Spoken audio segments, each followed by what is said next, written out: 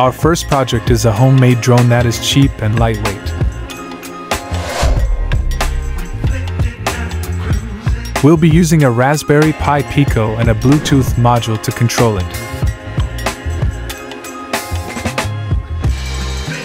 You can connect your phone to the drone through Bluetooth and fly it around wirelessly.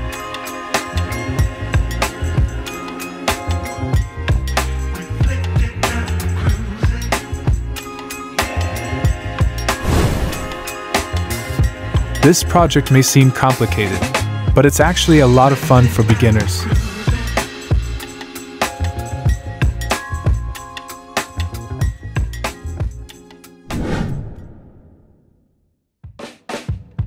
Our second project involves building a LED cube using a Raspberry Pico, a LED controller IC, and several LED lights.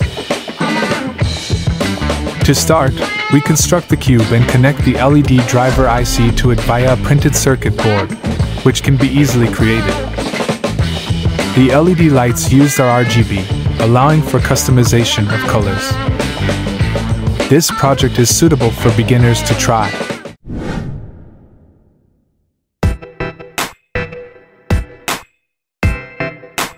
The third project showcases the capabilities of IoT using the Pi Pico device.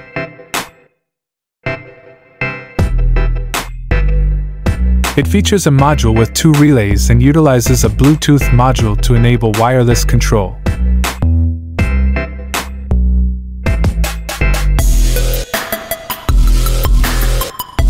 This project is ideal for beginners who aim to gain an understanding of the fundamentals of IoT and communication protocols like ERT.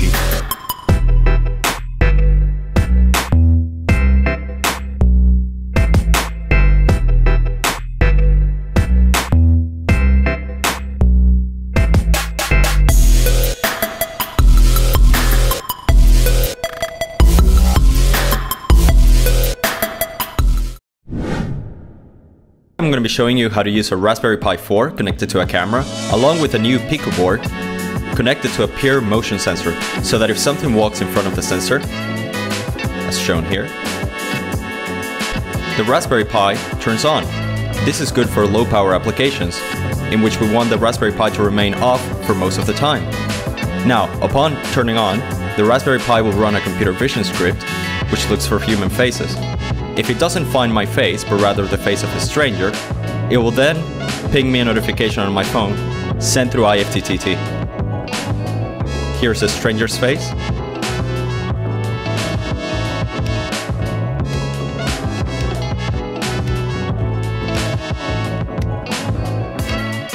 And as you can see, I got the notification.